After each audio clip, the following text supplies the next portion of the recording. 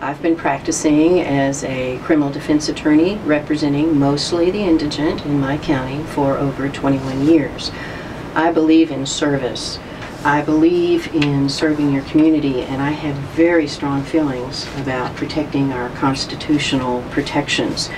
So in particular to Criminal District Court number 2, I believe that each person that comes before the bench should be given respect and acknowledgement of their dignity, and even though the felony they're charged with may be a comparatively small matter in the balance of the other matters that come before the court, that's still very important to that one person.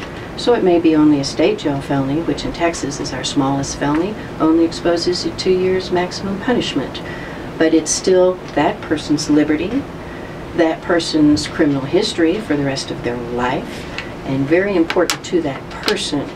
So in this court, over the term of this judge, there have been occasions when favorite lawyers are appointed to come to court, be appointed to a person's state jail felony, meet the person that day, and be under incredible pressure to go ahead and take care of that case that day through plea bargaining without any investigation of the case.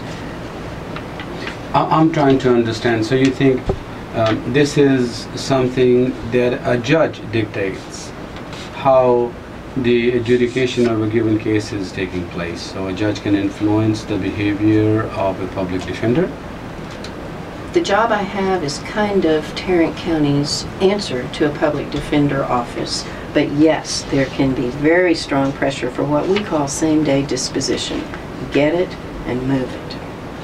So, like quite a few cases that we saw in the Dallas County as we're going back, particularly we only focusing on the DNA evidence, these are rather hard cases. So what we, in the community, we hear some murmur that the case was started and done, and as somebody said, if it was somebody with a different skin color would have given a different treatment. So you don't think that the perception in the community is not very off base then? I think that the public is smarter than many folks give them credit for. They see in their life what is going on, and I believe that actions speak louder than words. One of the things, it's my understanding, that the Dallas District Attorney's Office is trying to regain is respect and integrity for the entire police process, so that you can trust the process that goes on.